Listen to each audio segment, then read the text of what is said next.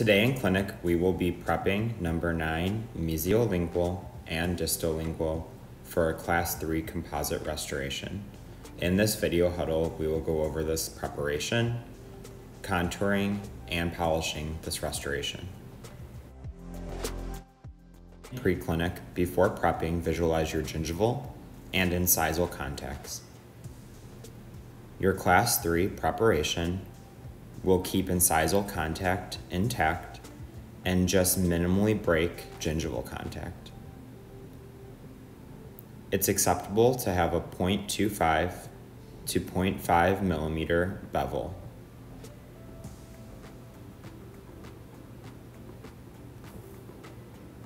Your incisal contact is kept intact. Your gingival contact allows just the tip of the explorer to pass, and facial contact is minimally broken.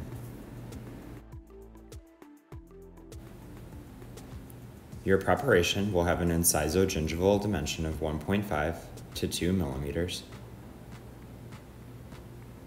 and the axial wall will be 1 to 1.1 millimeters. Remember, these are ideal sizes for your preclinical preparation. However, on a patient, the extent of the caries will determine the preparation size. Proximally, our preparation will have rounded line angles. And if we visualize where our facial contact is, we can see that we just minimally broke it.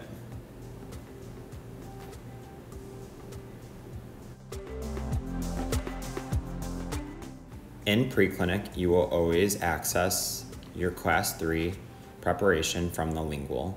However, when you are working on a patient, you will have to make the decision on whether you will use a facial or a lingual access. A facial access will be acceptable if the carious lesion extends close to the facial or onto the facial, like the photo above. It is also acceptable if you are replacing an existing class 3 restoration that is on the facial that either has defective margins or recurrent decay. In all other cases, a lingual access is preferred. A lingual access is preferred for your class 3 restoration because the restoration will not be visible to your patient. Over time, composite can discolor and the margins can stain. If the restoration is on the facial, this will usually require replacement. However, on the lingual, since the patient cannot see it, this will not be failure of the restoration. If the carious lesion extends very close to the facial wall, a thin layer of enamel can be left for aesthetics. However, in your preparations for preclinic, you will just minimally break facial contact. When we completed our class 2 amalgam and composite restorations, we utilized the Toffelmeier and Garrison matrix system. This system will not be utilized for our class 3 composites. Instead, we will use the Mylar strip secured by a wooden wedge like the photo above. To note in this photo, that is not a pre-contoured wooden wedge. The photo attached shows contoured wedges that we promote using for this restoration.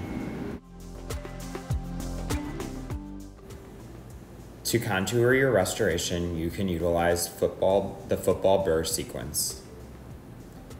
To polish, you can use Shofu 1 gloss tips, followed by the Jiffy brush.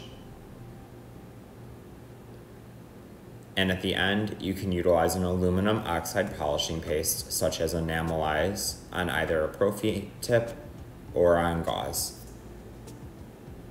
or a piece of 2x2 gauze.